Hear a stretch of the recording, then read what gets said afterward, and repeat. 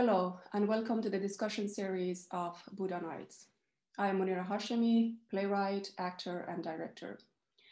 In 2005, I co-founded Simor Film, Association of Culture and Art in Herat, west of Afghanistan. March 11, 2013, I co-founded A Night with Buda Festival to commemorate the destruction of world cultural heritage, the Buddha statues in Bamiyan. The destruction of Buddha statues in 2001, which carried out in the continuation of decades of ethnic cleansing with the aim of destroying the history of Hazara people, was beyond massacre. It was a cultural genocide. 21 years later after destruction, even the remains, the empty niches of Buddha statues, are again in danger in Bamiyan. This year, we at Teater, with collaboration of Safe Haven Freedom Talks, arrange a series of discussion to understand the different aspects of destruction of cultural heritage, destroying history, forced forgetting, social discrimination, and genocide against Hazara people. Our guests for these discussions are Ali Karimi and Abdullah Mohammadi. Ali Karimi is a postdoctoral fellow in the Annenberg School for Communication at the University of Pennsylvania.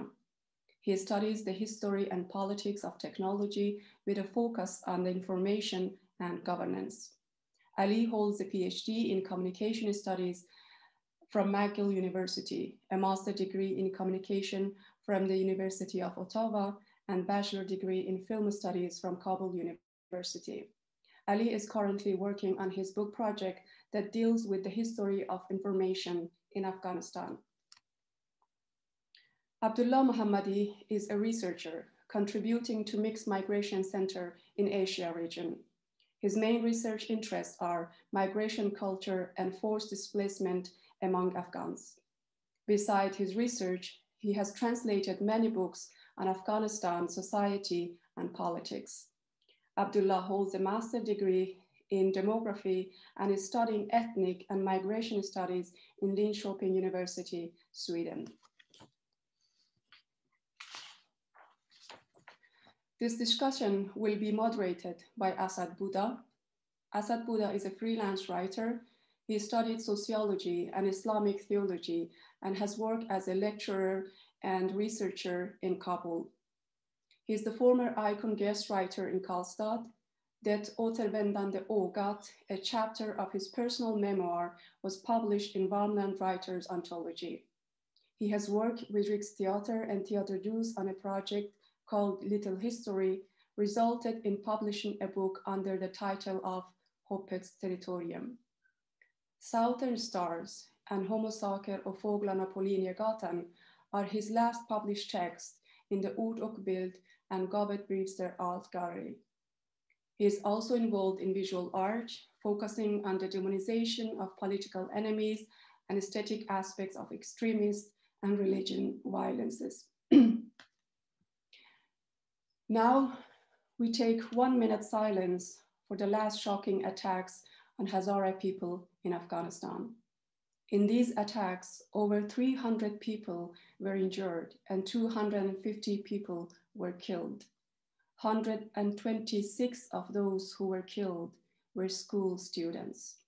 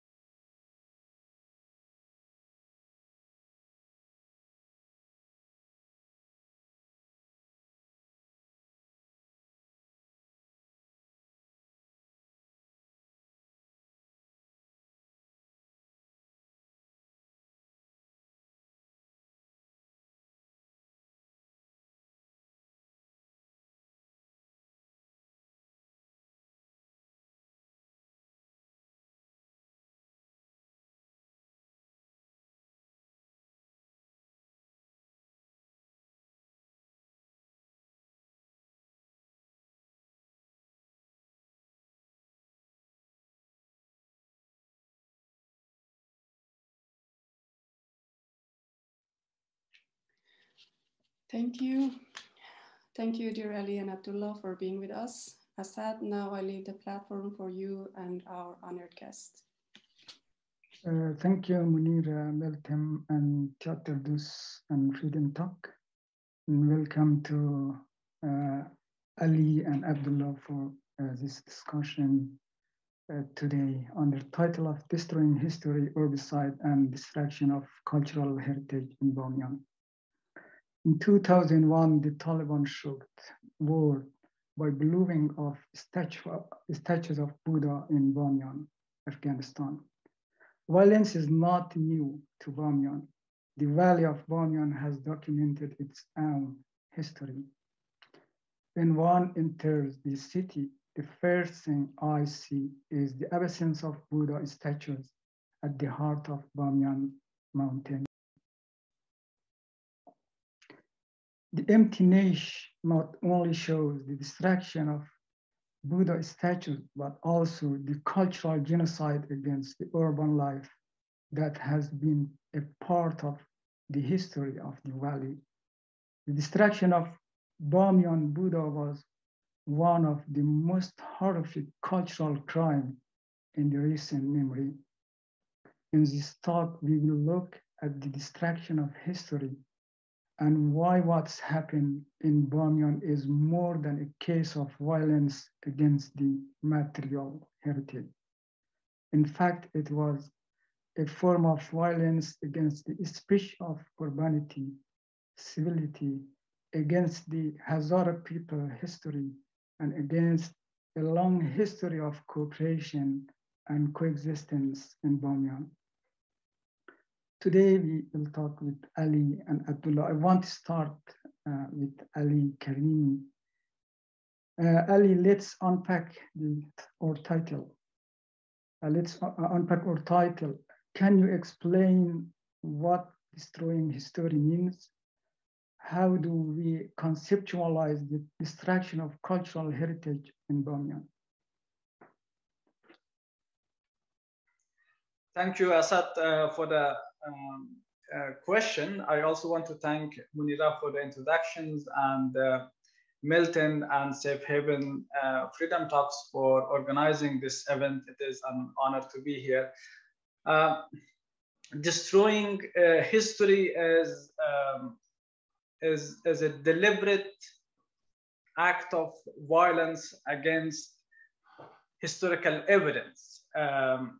It is a political act for the purpose of editing the past, erasing some part of the past, creating a new narrative about history in order to create a story that would fit with the narratives of the ruling class, and also a story that would justify the power of the ruling class. So this type of violent destruction of historical sites happens sometimes during warfare, when two nations are in war, or there is one nation engaged in civil war. This type of violence is important because history is important. The stories we tell about ourselves, the stories we tell about our origin, about our culture, about our identity matters a lot, and it's very contested, not only in a place like Afghanistan, which is very unstable and doesn't have democratic governance, but also in more stable liberal democracies too. The past is not settled. It is always negotiated. It's always debated, although not violently, but the debate about the past is an ongoing process. Because as social scientists would say, our nation states are tied together mostly based on some shared phenomenon. One of these shared phenomenon is the stories that people tell about themselves. And in authoritarian states, the debate and the contestation about the past is more serious and sometimes more violent. In the Soviet Union, there was a joke that in the Soviet Union, the future is certain. It is the past that is unpredictable, because with each regime change, a new narrative about the past would emerge that would highlight certain part of the past and erase the other parts. In Afghanistan, Niall Green, a historian of Afghanistan, says that about the contestation about history, that two figures in Afghanistan have been the most influential in shaping political events. One is Mujahid, the other is Muarrikh. Mujahid is the Islamic fighters, and Muarrikh means historians. They have been engaged in this fierce ideological battle in shaping the identity of Afghanistan and the history of Afghanistan. The distractions that Afghanistan heritage has seen over the past, let's say, a century. The biggest one would be the destruction of Buddhas in Bamiyan, have also been a form of urbicide. Urbicide literally means killing of the city. When there is a war, you are trying to kill not only people, but also deny the people the infrastructure, the built environment that sustain them. When it comes to cultural heritage, the destruction of the people's cultural heritage means that you are trying to erase their evidence, the evidence of their existence in history. This form of violence, the concept of urbicide comes from political geography, and geographers have talked about urban warfare in the Middle East, in Eastern Europe, in the Balkans, and also we can explain the war in Afghanistan, the civil war and the Taliban war, as a form of war against the city, about a war against civility and community. And this destruction is not only a form of destroying history, that deliberate destruction of historical evidence, but also part of this larger movement in Afghanistan, this nationalistic movement in Afghanistan, to edit the past, to erase the past in order to build new stories in their place. I'm sure that Abdullah is going to discuss this further also, and we will come to this question later. But in terms of understanding this violence against the cultural heritage sites, one way to look at it is through the concept of urbicide, a form of violence against the built environment. So you mean what's happening in Bamiyan is we need a new concept, a new framework for that, and it's maybe not possible to just explain by genocide. So we need the other concept, which is urbicide. The same happened in the Syria by Daesh in Iraq, and today maybe in Ukraine, when the Putin ordered people to leave the city, and after they are leaving, so he destroyed. So we need a new. That is a very concept. good point. So a force, when they destroy humans, they will not hesitate destroying heritage sites. In Syria, we saw that there was a genocide going on against the Shia minorities, the Yazidis, and also the same group destroyed these World Heritage Sites from the Roman era. The Taliban destruction of Buddha is part of this form of political violence. When they try to kill people, they will also kill the heritage of that people. So genocide and urbicide sometimes go hand in hand. At least it has gone hand in hand in places that we have seen violent extremism in, as you said, the Middle East and also in Afghanistan.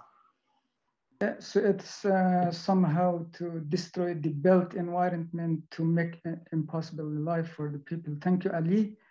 And so we are going back maybe to historical background of this discussion, because the Buddha statue was one of the important historical phenomena in the Bamiyan, and also part of Gandhara art, which was maybe the first form of Buddha statue, because before that, the statue of Buddha was forbidden somehow, and Buddha symbolized by lotus and by other symbols. So in this part, we are going to Abdullah. Can you tell us about the construction of Buddha statues? Who built them? When did they build them?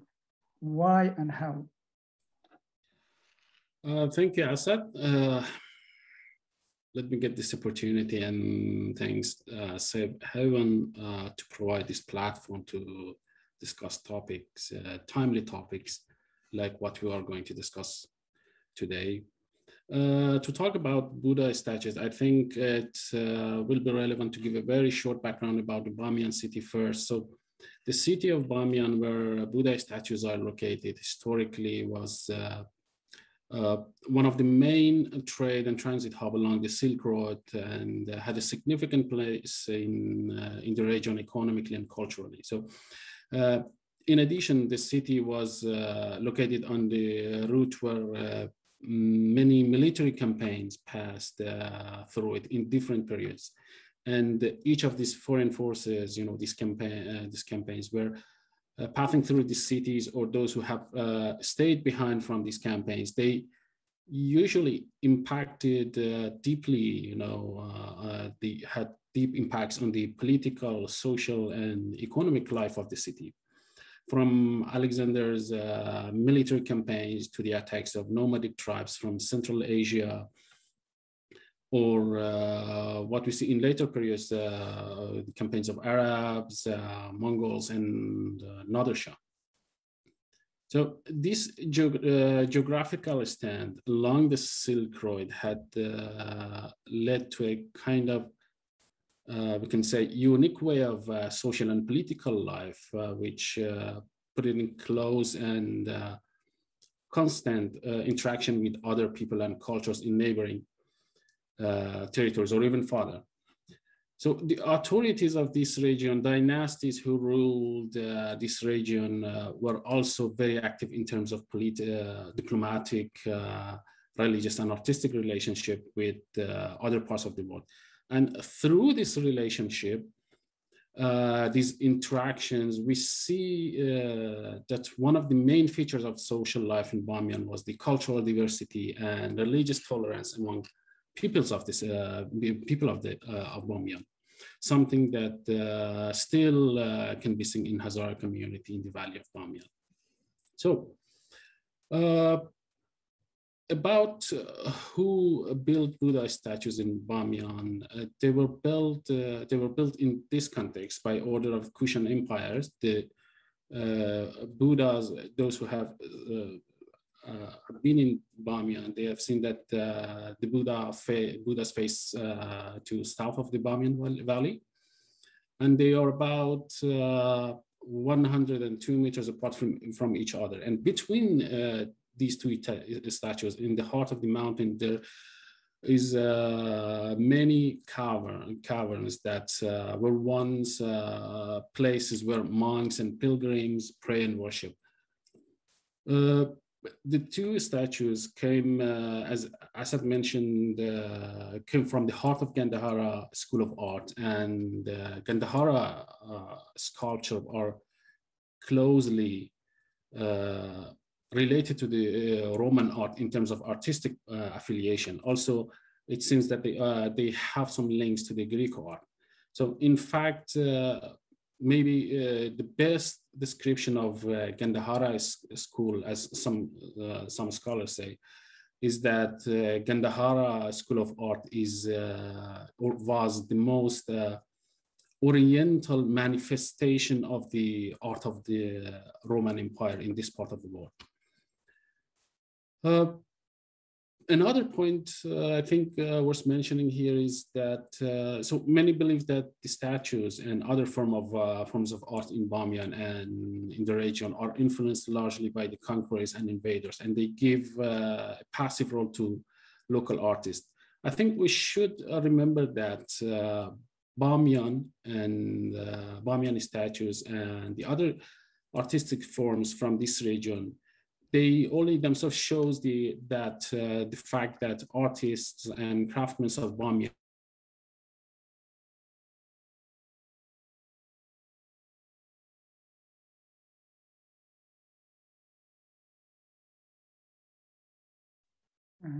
I can hear you. Kind of eclectic style, and then affected on other artistic forms in the region. A very good example of this we can see in Bamiyan painting. The oil painting that were artistically a combination of elements from East Roman art, Sasanian Persian art, and Indian subcontinent art. So the skill of Bamiyan artists in combining these elements, where they combine them in such a harmonious way that it's really difficult to say which style is dominant to the others. And then we can see the same eclectic style of Bamiyan painting later in other regions. For example, in Mingoi in Central Asia, where we can see the same exact feature of art from Bamiyan. And this feature actually gives the statue, the Bamiyan statues, its painting and other historical monuments in the region, a cosmopolitan nature.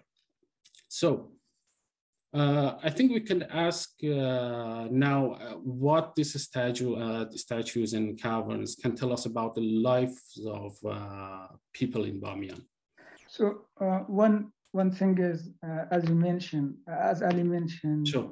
In the introduction, that it was against genocide, or maybe violence against the urbanity, against the civility. So if I got from your discussion, so Bamiyan cultural heritage was very multicultural, from different people from different parts of the world, Indian, Rumian, Greek people, and the local people, and also.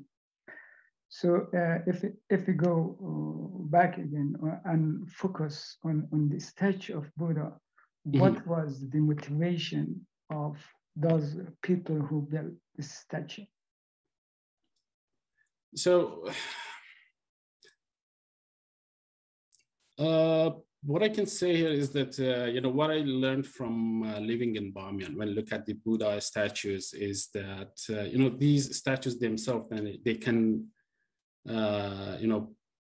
better than anything, depict the cultural, political, and social situation of the city. Bamiyan was at its heyday when the statues were built. Its economy was good. It was the main hub along the Silk Road. It witnessed the presence of various Buddhist and Hindu sects, and in terms of cultural and artistic activities, of course, the city was very dynamic. So at the same time, it was politically active and had important diplomatic relations with other regions.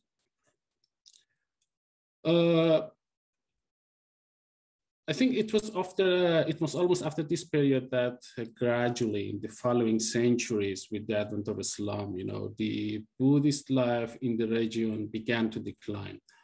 And Buddhists, those who were living there, were forced to convert to Islam or flee.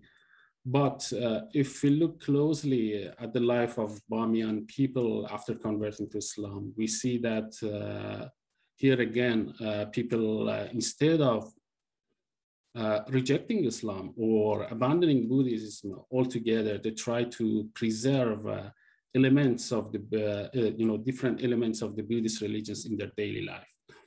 And in some occasion, they even integrated it with Islamic values. We have its manifestation in the religious tolerance of Bamiyan people under the rule of Islam to this day. The Buddha statues were stood in the heart of Bamiyan Valley for centuries, and although the people of Bamiyan converted to Islam, not only they never destroyed this statue, but they always see them as part of their identity. What destroyed the Buddha statues in 2001 was quite the opposite of the diversity and tolerance of Bamiyan people. It was a force from, coming outside of Bamiyan to destroy the statue. I'm going to stop here because I'm sure Ali has a lot to say when, about the process of destruction or the history of destruction of his statues. Yeah. Sorry, Asad, over to you. So for just a quick question, and then for the history of destruction, we will ask Ali. So Bamiyan statue was a form of Gandhara art, and it's made by Kushanian Empire. So which was the first time maybe the king asked people, I want to see the face of Buddha. Exactly. So one of the interesting point about the School of Art in Gandhara is that for the first time we see Buddha in a human form in the Gandhara School of Art. So it's said that Kanishka, the great Kushan Empire, wanted to see, as he was very supportive of the Buddhists, and he wanted to see actually Buddha. So that was when the followers of the artists and craftsmen under the empire, Kushan Empire, they started to come up with statues with the human form of Buddha in this sculpture, in Gandhara sculpture. Thank you, Abdullah, and it's very, very good answer. And we are going to Ali. So the other coin of this question is the destroying of Buddha, because the destroying of Buddha statue also has a very long history in Bamiyan. Maybe there have been other attempts in history to destroy Bamiyan Buddhas almost from the arriving of Islam in Bamiyan. Can you, Ali, tell us more about these previous attempts? Sure. So the history of Bamiyan Buddhas are somehow tied to the history of Islam. The smaller Buddha was built in 570. That is about 39 years before Muhammad declared his prophecy in Arabia. The bigger Buddha was built in 618. So Muhammad declared his prophecy, the Prophet of Islam, in 609. That is at the beginning of the 7th century almost. So they were still building the Buddha statues in Bamiyan when Muhammad declared his prophecy and invited people to join Islam. But Islam did not reach Bamiyan for some time. And for all these histories that followed, all these centuries that followed, several invading armies, Muslim invading armies arrived in Bamiyan in order to convert people to Islam or to conquer this valley. And although some of them, they spared the Buddhas, but some of them attempted to destroy this because this was such a huge, prominent relic demonstrating the culture and heritage of a non-Islamic past of this valley.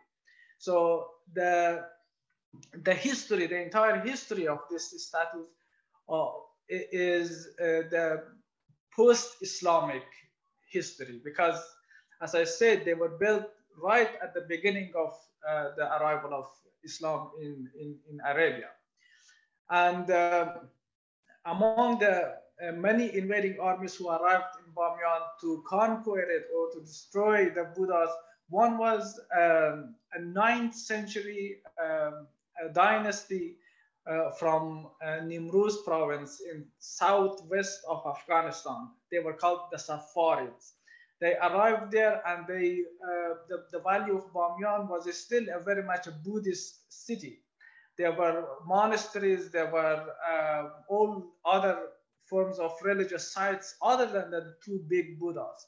So they destroyed these things that were on flat lands. They destroyed the monasteries. They took some of the statues and sent them to Baghdad as form of souvenir for the caliph. And they didn't have the technology and the know-how to destroy the giant Buddhas, and that's how the Buddhas survived.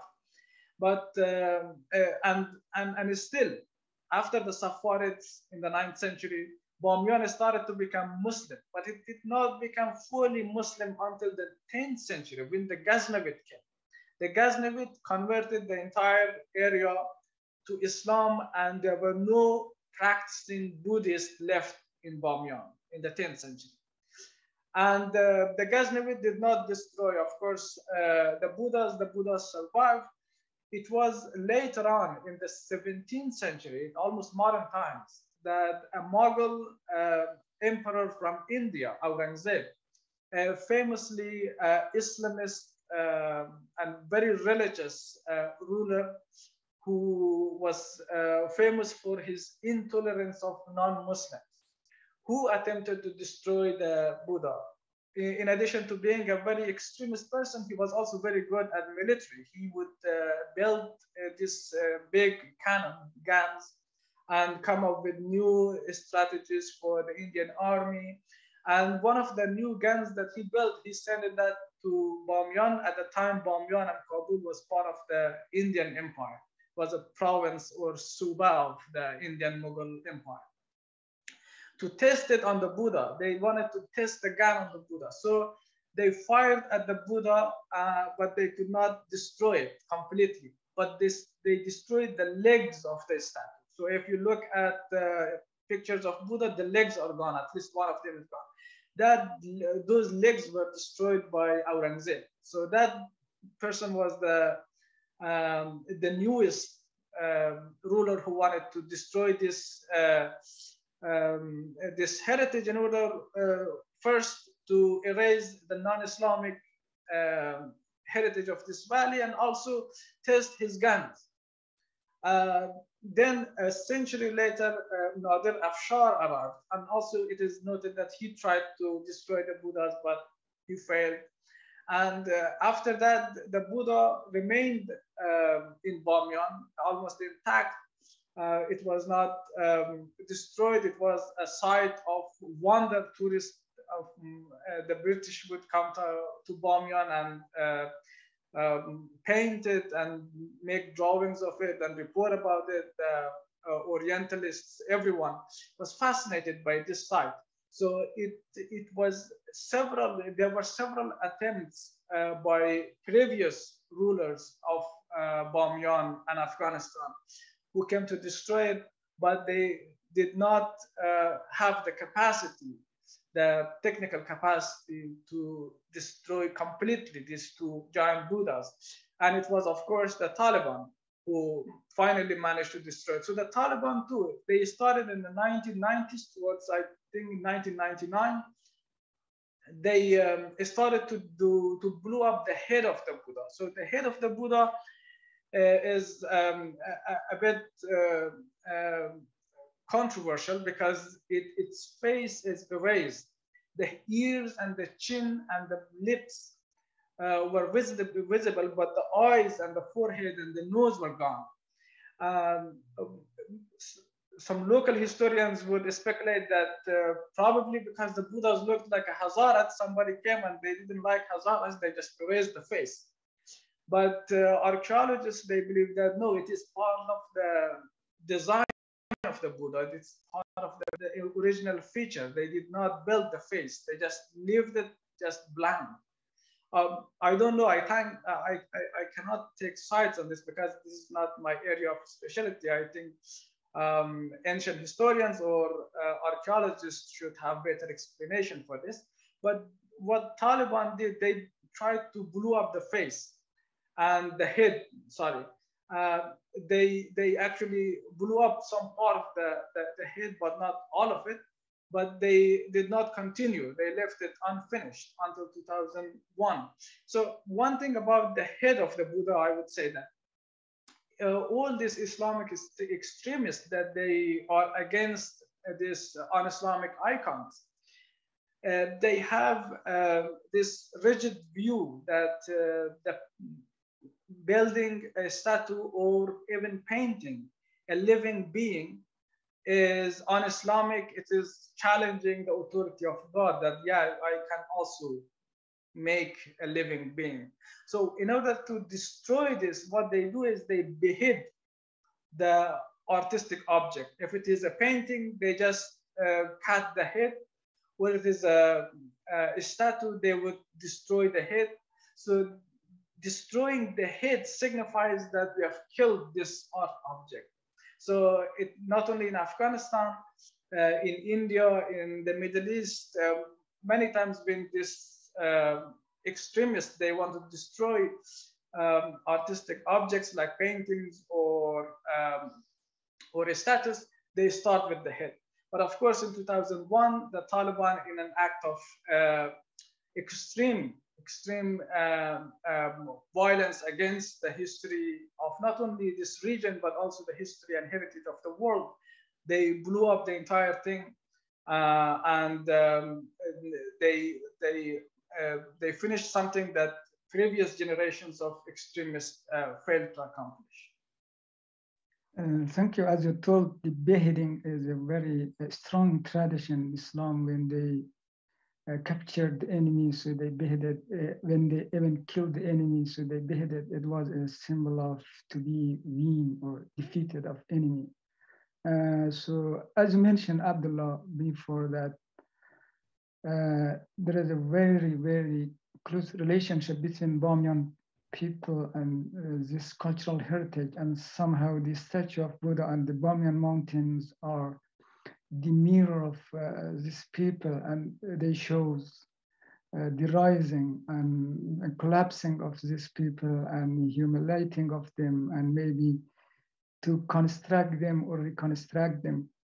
So there is a mainstream narrative, if we come in today, that they believe the Buddha statue destroyed in Bamiyan, it was just because of religious interpretation of that statue. So the question is what's the political meaning of destroying of Buddha statue by Taliban?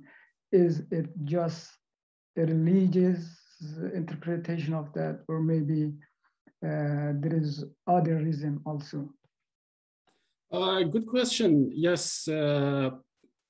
Whenever there is a discussion about destruction of Buddha statues, usually the first reason behind the destruction mentioned is the religious fundamentalism, that it was the result of Taliban religious ideology, or that the Taliban saw it as a symbol of idolatry or politism. But I think reducing this act of destruction to a religious motive is a kind of a simplification of the issue. As so as Ali said, if we look at the history of this region, there have been people who try to destroy these statues, and all of these people movements kind of came from outside of the region, outside of Bamiyan, whether it be Nader Shah, Ghaznavid, or Aurangzeb. So they all had their own motives. There was a religious motive in all of them. However, for the Taliban, I think there is another aspect that has a few, it didn't receive much attention yet, and it's the ethnic nationalism, which goes hand to hand with religious fundamentalism here in Afghanistan. If we ignore this link without looking at the context in the Afghanistan contemporary history, it will mislead us. I think the act of destructing Bamiyan statues is one of a series of measures that have been going on in Afghanistan for more than 2 centuries in order to reshape the history of this country, as Ali mentioned. And reshaping this history means destroying the past and anything that has any relation to it, and anything that can confront with the newly forged history. Whether it's a text, it's a book, it's a monument, story, an archaeological site, or even people themselves. So the Taliban reason for destroying the Buddha must be understood in line with the efforts of the late Pashtun-dominated government in Afghanistan, who tried to rewrite the country's history and come up with a fake Afghan identity. If we look at the history closely, we see that after Ahmad Shah became a king, if I'm not mistaken, in 1747, and with the formation of the so-called Afghanistan, we witnessed that the attempts to create this new distorted history or all the time accompanied by the destruction of history and the demolition of anything that relate this land to its indigenous people, including the destruction of Buddhist heritage in Bamiyan. It was in 16th centuries that Pashtuns came from India to the areas which is now Pakistan and Afghanistan border areas, and they took power in the context of conflict between India, Mughal Empire, and the Safavid in Iran. This region, this borderland between Pakistan and Afghanistan, was the main Afghanistan before the colonial intervention. And later, in the context of the great game between Britain and Russia, the Pashtun managed to extend their power over most part of the country and took control of central and northern Afghanistan by physically eliminating and killing different ethnic groups. And since these new rulers of the regions were not originally from there, they were alien, they were unfamiliar with the culture of this region, the culture of Balkh, the culture of Bamiyan, the culture of Herat, and therefore they took a hostile approach toward them. And it was here that their effort to intensify to change, to destroy the past and history, to history of these areas by any means possible. For example, they began to change the names of historical and ancient sites and replaced them with replaced many Dari and other local names with Pashtun names. Forced displacement also began in a scale that the demographic composition of the region changed significantly, and many Hazara, Tajik, and Uzbek residents in south, north, and east of the country were forcibly displaced. At the same time, institutions with full support of the government were formed to formally begin to create a nationalist narrative, institutions like Anjuman Tarikh or Academy of Science. They also started to create these false myths and stories to give legitimacy to their national narratives, and the result was nothing but absolute chaos in the current Afghanistan historiography that we witness today. For example, according to this nationalist, just to give an example, this national narrative, so it claims a 5,000-year history for Pashtuns, and by this claim, they are trying not only to destroy and, of course, distort history, but to confiscate the history of other ethnic groups. And unfortunately, this situation still continues even more than before. For example, as Dr. Karimi already pointed out in one of his interviews, the government of Ashraf Ghani selectively reconstructs the past and historical monuments in the last 10 years. We saw that large sums of money were spent on the reconstruction of Dar al-Aman Palace, Sarajia, and other works that were made by recent Pashtun rulers in the 19th and 20th century.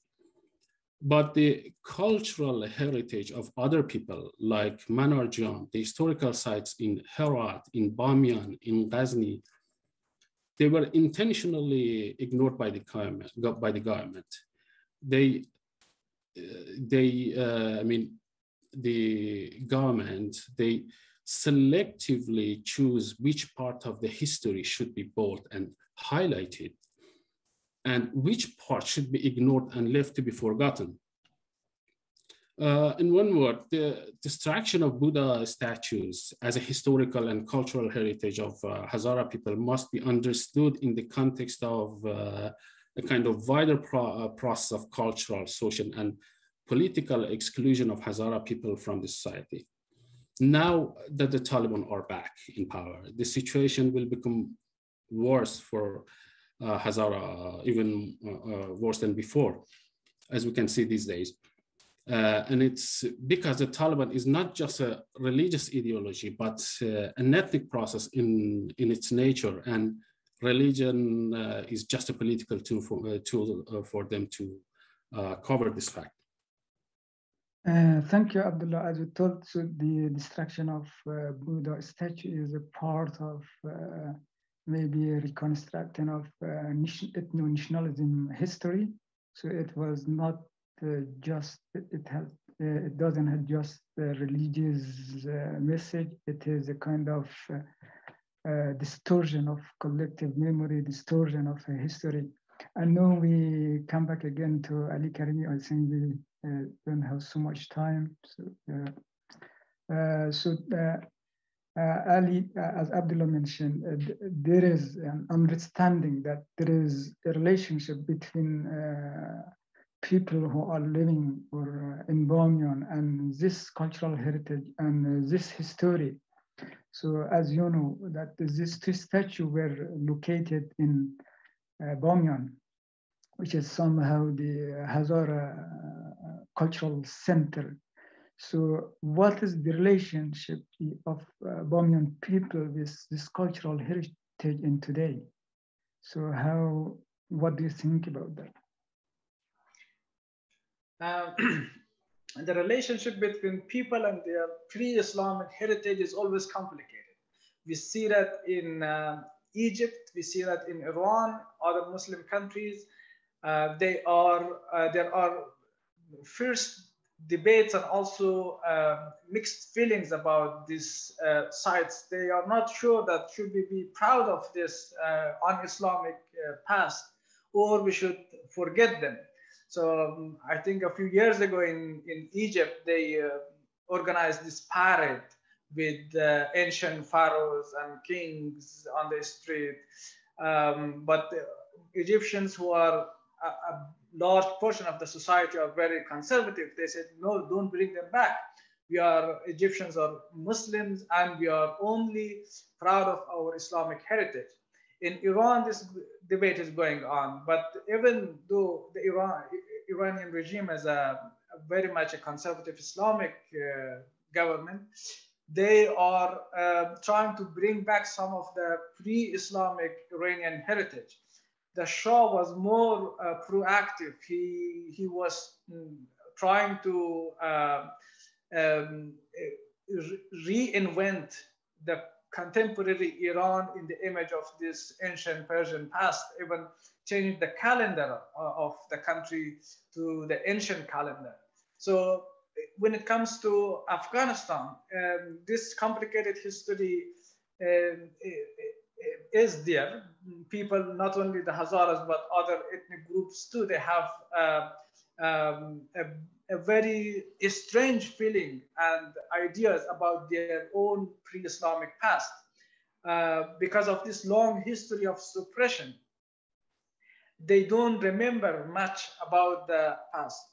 Our only evidence is this material heritage, the remnants of this pre-Islamic era.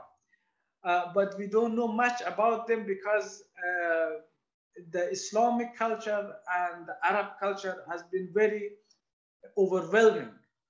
It washed out the previous memories and cultures and identities of people. So, but when it comes to the Hazaras in Bamiyan, they have a very interesting relationship with these two giant Buddhas. Although Buddhist beliefs no longer exist in Bamiyan, but people are not a stranger to these two sides. They are not antagonistic against these two sides. They appreciate them. They make up stories about them. Among the locals, the smaller Buddha is called Shamaman, the larger one is called Salsal, and the smaller one is perceived as a female figure, and the larger one as male. So they have built up these stories, folkloric tales, poetry about these two giant Buddhas, and they have this intimate relationship with them, but not in a religious way. They are still Muslims. They still believe in Shia or Sunni Islam, but they have no desire, I think, to return to Buddhist beliefs. But they see these sites as their own. They don't see them as some stranger things that they have nothing to do with. So that's different from, let's say, the Pashtun rulers who are originally from northern Pakistan, from the Sulaiman mountain range area.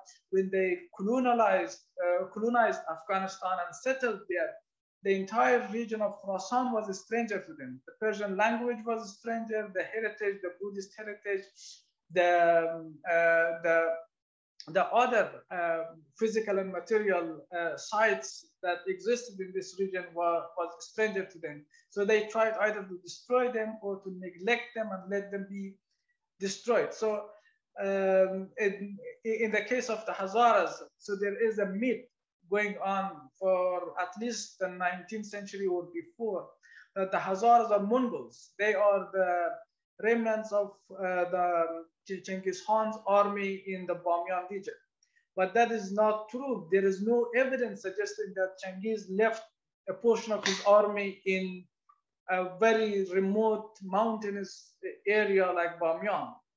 And in my view, and according to historical evidence, that there's not a lot of research going on about this, but the Hazaras are indigenous to this region, to the region of Khorasan, and because of their faith, they have been pushed further and further into the highlands in the central Afghanistan. So if we don't have Hazaras today in Kandahar, that's because in the 19th century, their lands were confiscated, they were pushed into the mountains. We don't have Hazaras in some parts of, for example, between Kabul and Ghazni and Kandahar, this region, in Herat. Because of all this mass depopulation and displacement going on in the history. So the Hazaras are indigenous to the area, and they have a very intimate relationship with these Buddhist sites, although they do not view them as religious sites, as sacred symbols. They view them as more of folkloric and cultural sites as part of their own history. So they don't have antagonistic relationship with the pre-Islamic past of their valley, the same that's going on with, let's say, Muslim extremists in some parts of the Middle East, that they don't want anything to do with the pre-Islamic heritage of their nations. Thank you, Ali. As you told, so the Bamiyan people always try to reconstruct themselves in this cultural heritage and find a way to see themselves and find themselves even in empty place of Buddha statue in Bamiyan. And we have very few time, and I want to ask the last question from Abdullah. It was Heinrich Heine told that the people who burn the book, so they will burn the people. So we can have the same question. The people who kill the cultural heritage can kill the people. So what is the relationship between this cultural genocide and genocide in Afghanistan?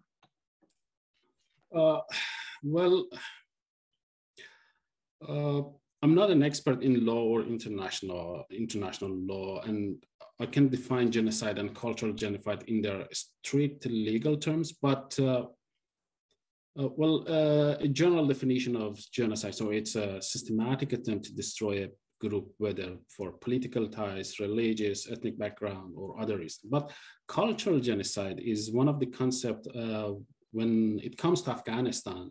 I rarely heard it to use it, about what happened in Afghanistan. When we look at the 18th century, we see the genocide of Hazaras under Abdurrahman rule, along with other systematic efforts to remove these people from the social and political life of Afghanistan. I think the point here to keep in mind is that genocide in its, I don't know if I'm using the right sense or not, in physical sense, we cannot separate it from cultural genocide. And from cultural genocide here, I mean the destruction of the identity of a group, because the identity of each group is generally defined by the culture of that group. In cultural genocide, which may occur at different stages, sometimes before the genocide itself and sometimes along with it.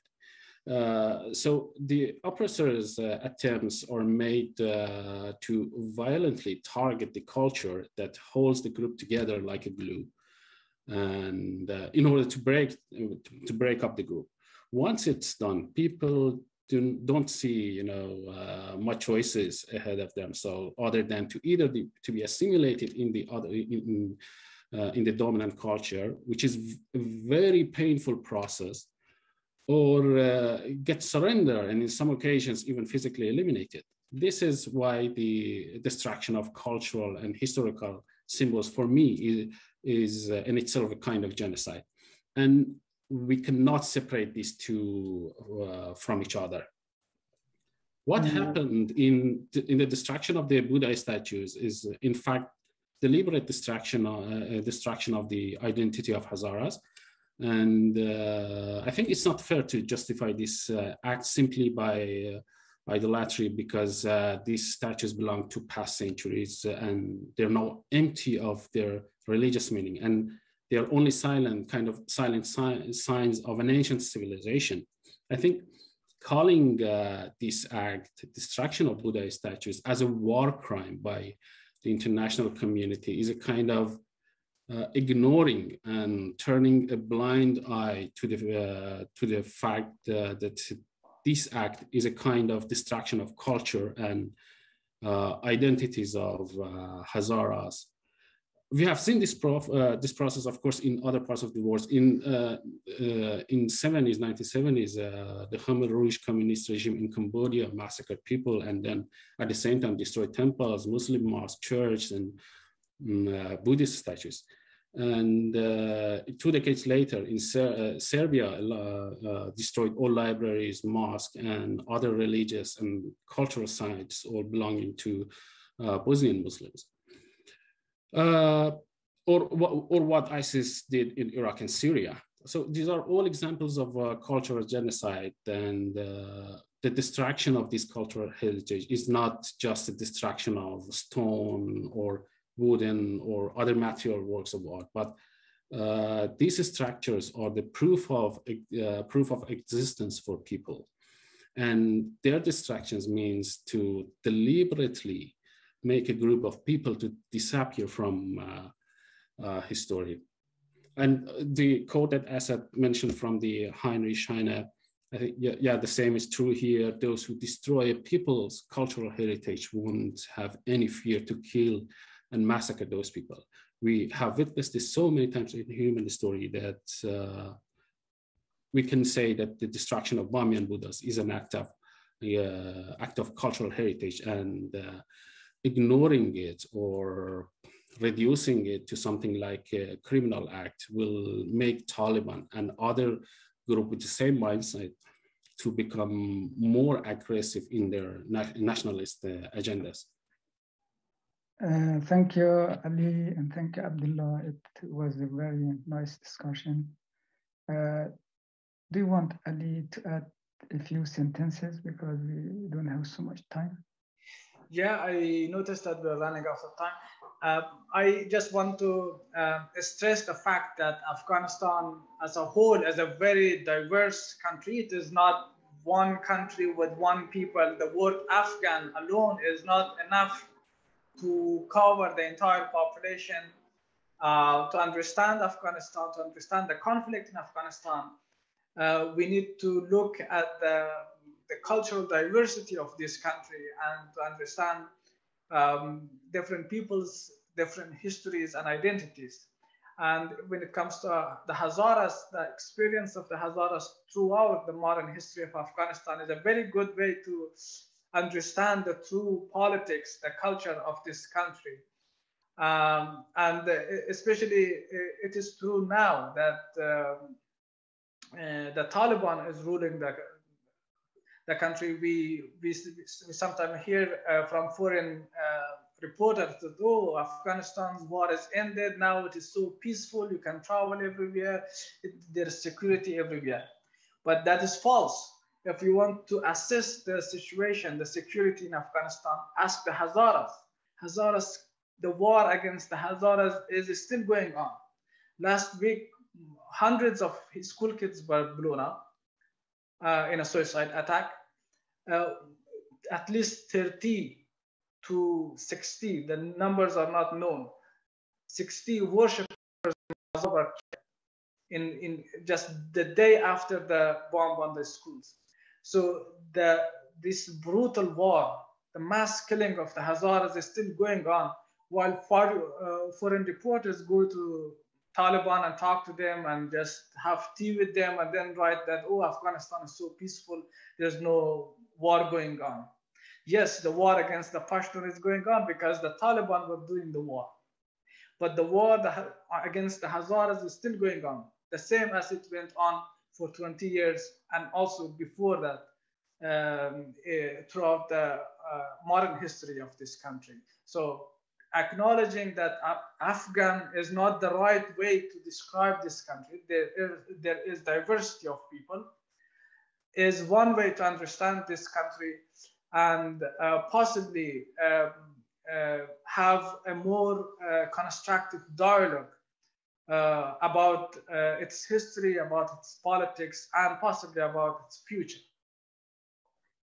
Thank you very much, Ali, and thank you very much, Abdullah. Abdullah, do you want to add some sentence?